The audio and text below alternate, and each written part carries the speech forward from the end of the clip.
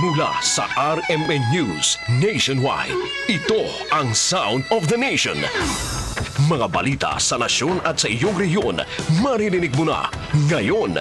Ito ang bagong tunog ng pagbabalita, Sound of the Nation.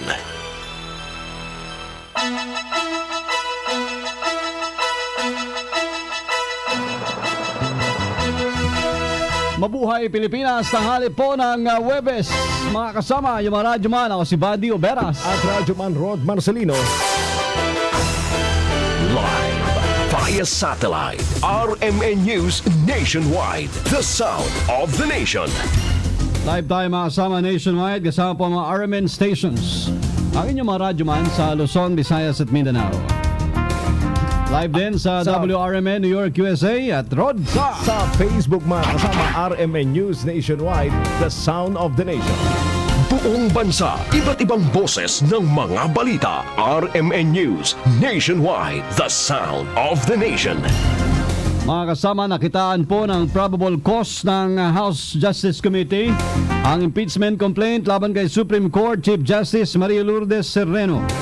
Sa boto na 38-2, sinabi ng komite na may sapat na batayan para iakyat sa impeachment court ang kaso. Batay sa apat na grounds sa reklamong inihain ni Attorney Larry Gadon. Kabilang po dito ang culpable violation of the Constitution, corruption, other high crimes, betrayal of public trust. Tangis na 6th District Representative Kit Belmonte at Dinagat Islands Representative Kakabag-Aw ang bumoto ng no. For the record, the vote earlier made was 38-4, finding of probable cause and 2 against. Una ng pinalagaan ni Representative Bag-Aw ang motion ni Pampanga Representative Juan Pablo Bundok na i-declassify o ilabas at gawing ebidensya ang impormasyon sa executive session kaugnay po sa psychological test ni Sereno, pero ito'y piniyagan ng komite. So there being no objection to the motion to declassify the psychiatric evaluation report and all matters covered by the executive session conducted last week, the motion is carried and the information is now declassified. Agad na mga ayusin ng Committee on Justice sa report o resolusyon. Kasama na po ang mismo articles of impeachment na siyang pagbobotohan sa plenaryo ng Kamara. Itinakdang botohan sa committee report sa March 14, araw ng Miyerkules. Prosecution team naman sa impeachment ni CJ Sereno, inubuo na ng Kamara. Kasama mo sa balita, radyoman Condebata. RMN News, the sound of the nation. Report RMN. Inihanda na nga ng House Committee on Justice sa prosecution team sa impeachment complaint laban kay Chief Justice Maria Lourdes Sereno. Ang kay Justice Committee Chairman Reynaldo Umali, siya ang tatayong head ng 11-man prosecution team sa Kamara. Pero bukas siya para sa ibang kongresista na interesadong manguna sa prosecution team. Anya may listahan na rin sila ng mga private lawyers na nagboluntaryo para bumuo sa private prosecutors na uusig kay Sereno. Hindi pa niya kinakausap ang mga volunteers dahil inuuna pa nilang buuin ang 11-man prosecution team sa Kamara. Kampante naman si Umali sa pag-usad ng reklamo laban sa punong hukom sa Senate Impeachment Court dahil handa sila sa mga ebidensya, hindi tulad noong impeachment ni dating Chief Justice Renato Corona na sa Senado pa sila nangalap ng mga ebidensya. Kasama mo sa Kamara, Radyoman Conde Batak ng Dzxl 558 Tatak RMN.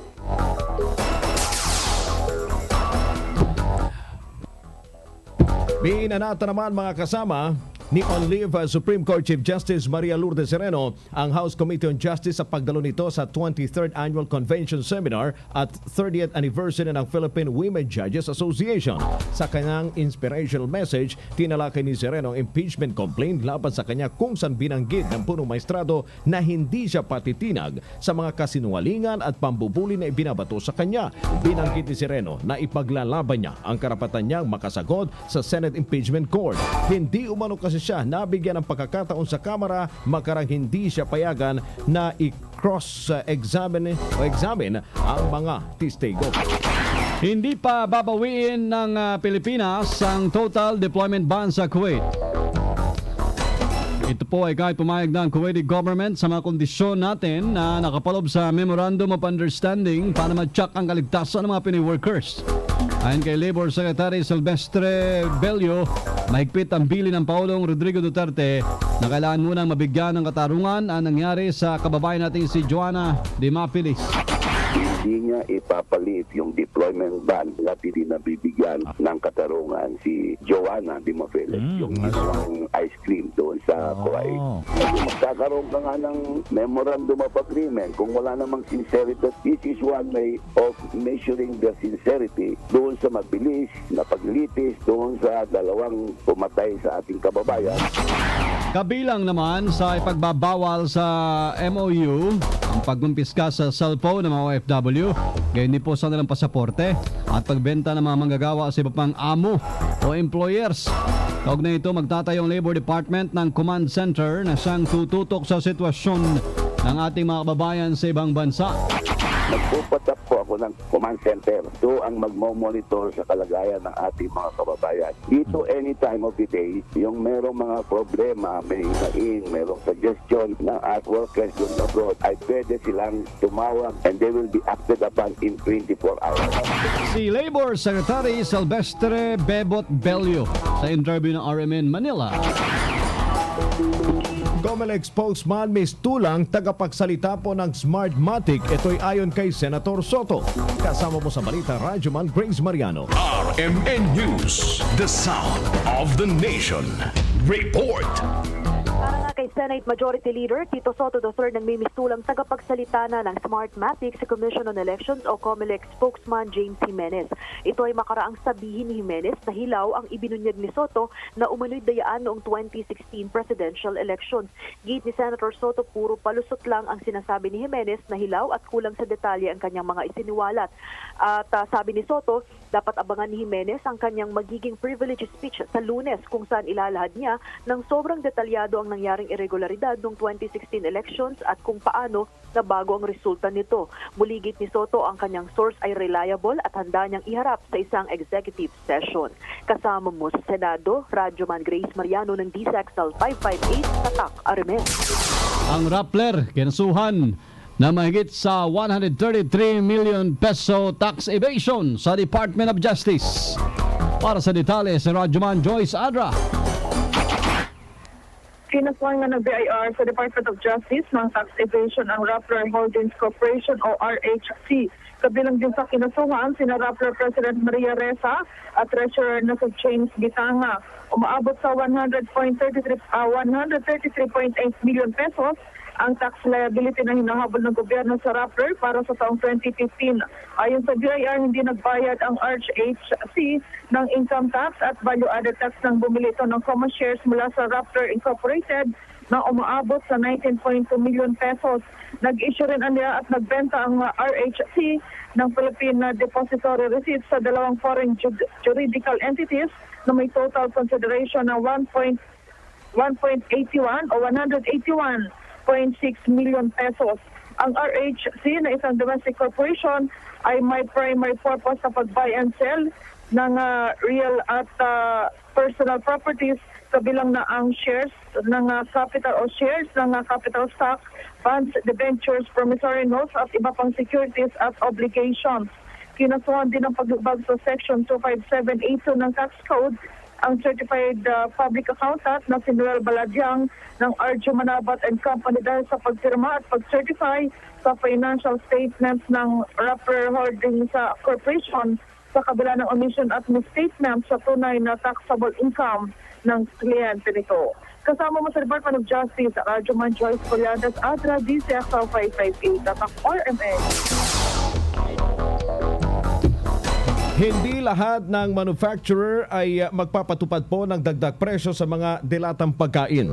Sa interview ng RMN kay Philippine Amalgamated Supermarket Association President Stephen Kua, ipinaliwanag niyang kailangan magtaas ng ilang kumpanya dahil sa tumaas na rin po ang presyo ng mga raw material, gayon din nagmahal na presyo ng krudo. Itinanggi naman ni Kua na mayroong sabuatan sa mga canned sardines associations. Anya desisyon ng consumer kung anong brand ang kanyang bibilhin dahil maraming pagpipilian sa merkado.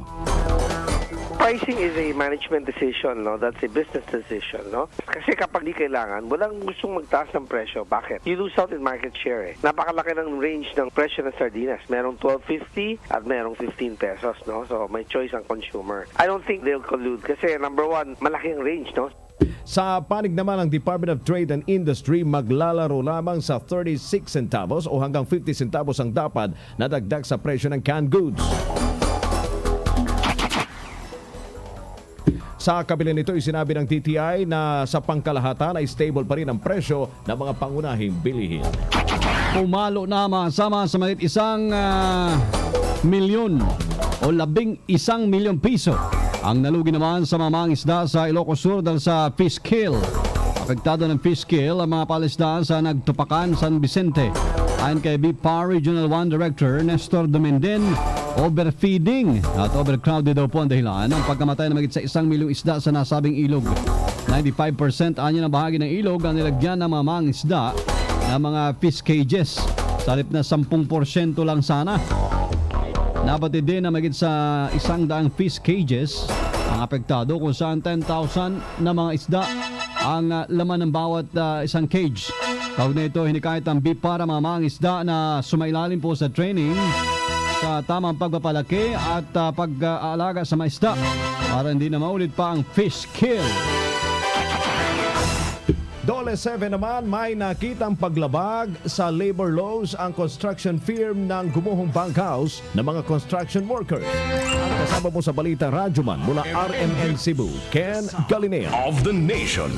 Report. Nakitaan ang ilang paglabag sa batas ng Department of Labor and Employment ang construction firm na pinagtatrabahuan ng mga construction workers na namatay at nasugatan matapos gumuho ang kanilang 4 na palapag na bunkhouse sa Cebu City. Napag-alaman ito sa ipinatawag na conference ng Dole 7 sa mga opisyal ng J.E. Abraham Lee Construction and Development Corporation. Kabilang sa nilabag na labor laws ng nasabing kumpanya ay ang hindi pagbibigay ng mga benefits kabilang ang SSS, Pag-ibig, PhilHealth, hindi pagbabayad ng overtime pay at night differential sa kanilang mga manggagawa. Kaugnay nito ay inutusan ni Dole 7 Regional Director Cyril Ticao ang management na bayaran ng mga obligasyon nito sa kanilang mga workers at binigyan hanggang bukas na magsumiti ng compliance report sa kaniyang tanggapan. Kauban ang inyong radyoman sa RMN Cebu, Candalinea, Tatak, RMN. Mga kasama, 20 o DepEd Bicol Region umapila sa pamahalaan na maglagay po ng Permanent Evacuation Center. Abangan ng detalye. Samantalang report ni Albert Hiner ay... That portion was brought to you by White Rose Kojic Whitening Soap. Dermatologist tested, your Kojic wish come true. Ito na si Albert Hiner ng Armin Bacolod. 22 bahay tinupok na po. Isang matanda patay sa insidente ng sunog. Albert.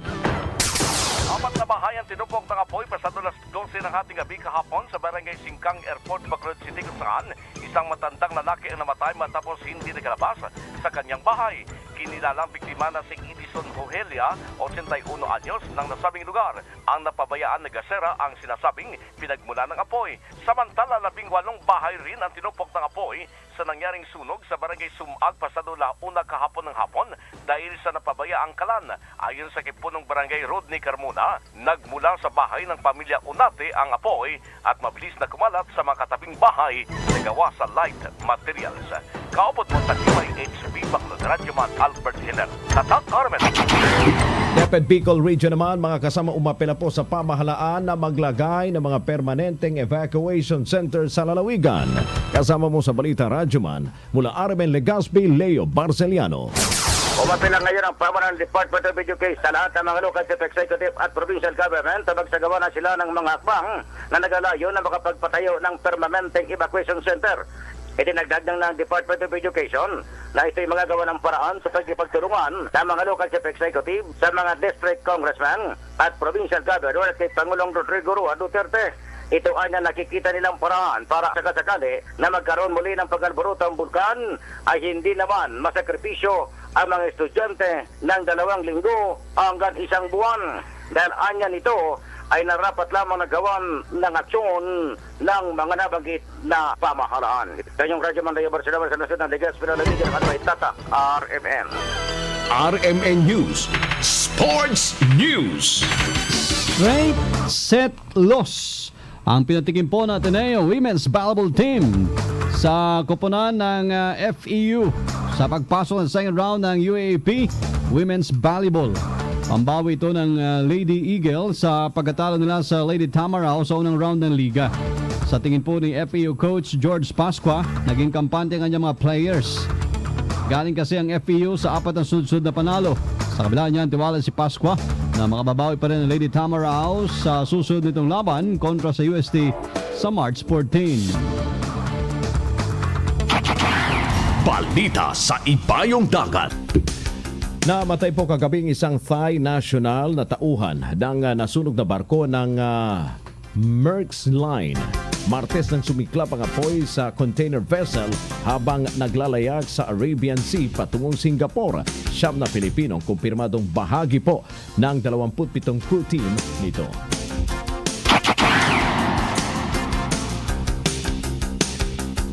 Mga taga Surigao, antabay na mga po sa Kuridas. Sorry, sa Diretso Balitang Surigao pala. Si Radyoman Jojo Perol, kasama nyo ha. Yung korida sa DXBC Butuan ho, susunod na.